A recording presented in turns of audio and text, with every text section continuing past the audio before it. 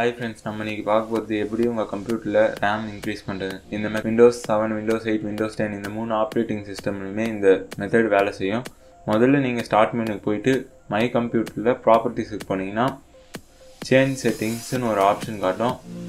அந்த ஆப்ஷனுக்கு போயிட்டு ஒரு டைலாக் பாக்ஸ் ஓப்பன் ஆகும். அதில் சிஸ்டம் ப்ராப்பர்ட்டிஸ்னு இருக்கும். தேர்டில் அட்வான்ஸ் ஆப்ஷன் இருக்கும். தேர்டில் கொடுத்தீங்கன்னா அட்வான்ஸ் ஆப்ஷனில் போயிட்டு பர்ஃபார்மன்ஸ் செட்டிங்ஸ்னு இருக்கும். பர்ஃபார்மன்ஸ் செட்டிங்ஸ் கொடுத்தீங்கன்னா அதில் ஒரு அட்வான்ஸ் ஆப்ஷன் இருக்கும். அது கொடுத்து சேஞ்சுன்னு கொடுத்தீங்கன்னா விஷுவல் மெமரியை auto manage page file size of all drive அப்படின்னு இருக்கிறத அன்செக் பண்ணிட்டு எந்த ட்ரைவ்லேருந்து ஆட் பண்ணுமோ அந்த ட்ரைவை கிளிக் பண்ணி கஸ்டம் சைஸ்ன்னு கொடுத்து இனிஷியல் சைஸ் அப்படின்னு இருக்கும். உங்களுக்கு தேவையான ரேம் இனிஷியல் சைஸில் போட்டு மேக்ஸிமம் சைஸ் இருக்கும்.